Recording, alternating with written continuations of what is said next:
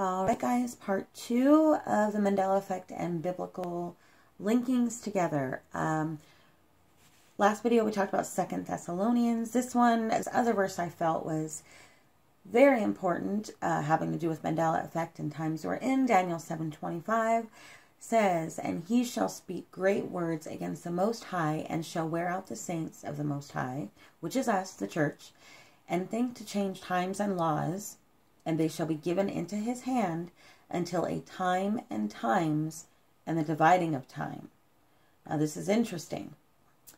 So that section there where it says given into his hand, time and times and dividing of time, in biblical time, a time is 1 year. Times is 2 years. Division of time is half. So this, when I looked it up, this here means 3.5 years. So essentially it says, he will change times and laws, which, look at the Mandela effect, right? It looks very much like people are going back into our past, changing history, trying to rewrite history, do whatever the hell they're trying to do, because they think they're so cool. And they're saying, and they shall be given into his hand, basically for 3.5 years. So a lot of people think this is during the times of tribulation. Is this the last half of tribulation? Is this the first half of tribulation? 7 whole years. What's going on here? I thought that was very interesting. And the last one is Amos 8:11 through 13, actually. "Behold, the days come, saith the Lord God, that I will send a famine in the land, not a famine of bread, nor thirst for water, but of hearing the words of the Lord.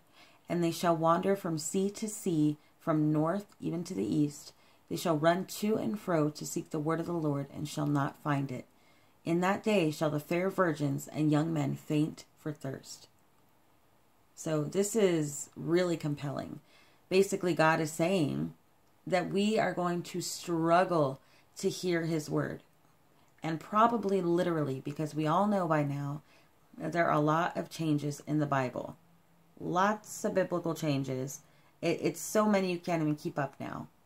But that is not to say that we shouldn't still really study his word and get deep in it, try to catch up on the changes.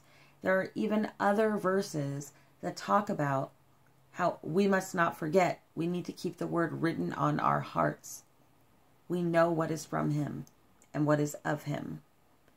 So I really believe this verse is saying we are going to have a famine, the word of the Lord.